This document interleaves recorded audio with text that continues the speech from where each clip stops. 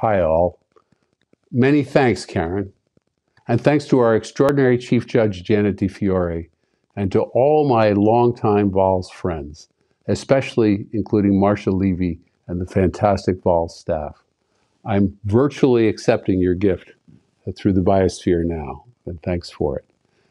And congratulations to Brenna Devaney, who's played such an important role in advancing the legendary Skadden Arps Pro Bono program, and in helping to develop the reach and contribution of the Association of Pro Bono Counsel for the entire legal community.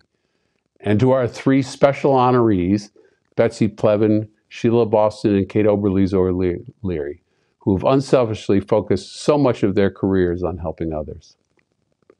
In a period that sometimes feels as though it offers not much to celebrate, this actually feels like a good occasion to celebrate VOLS and what is accomplished over the last 35 years. VOLS was conceived based on the concept that New York City needed an organization specifically devoted to identifying opportunities for pro bono volunteers and effectively matching willing volunteers with needy clients. VOLS started with the idea that the leverage promoted by developing a continuing core of volunteers through the firms could allow VOLS's small but ferociously dedicated staff to foster a dramatically larger scale of legal assistance. Then, over the years, VOLS added the concept that by expanding our staff's specialized subject matter expertise, we could provide volunteers with the kinds of substantive sounding board support that would help them feel better able to volunteer even when unfamiliar with the law governing their particular matter. It's been a really great model. VOLS's work has never been more important than it is right now.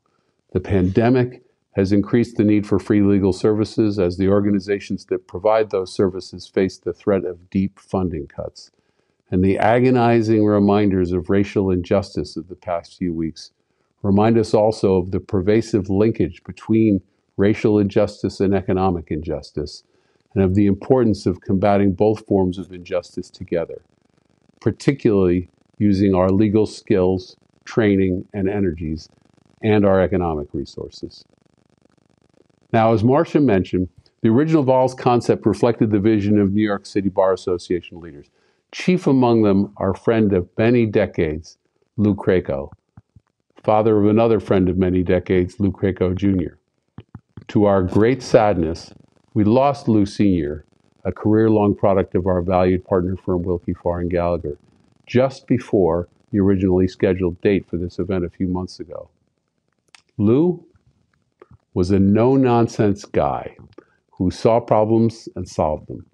He saw the need for a VOLS to improve the pro bono contributions of the great law firms and conceived of the VOLS pledge of 30 hours per lawyer per year, to which more than 50 signatory law firms held themselves accountable for decades. His concept for VOLS was equal parts pragmatic and aspirational, based on his can-do attitude about starting something new and his deep belief in lawyers' willingness to be generous if given the right opportunities. Lou's enormous legacy includes literally tens of thousands of New Yorkers who've received critical legal services relating to the essentials of their lives through the VOLS institution he created. As a small token of the gratitude and affection of the VOLS family and the New York legal community, let me virtually hand this star to the Craco family, several members of which have joined us for this event, with promises to get it into your actual hands soon. Thanks to all of you who have joined VOLS for tonight's celebration and who support VOLS's efforts year after year. And here's to another great 35 years for this small but mighty protector of people in crisis. Thanks very much.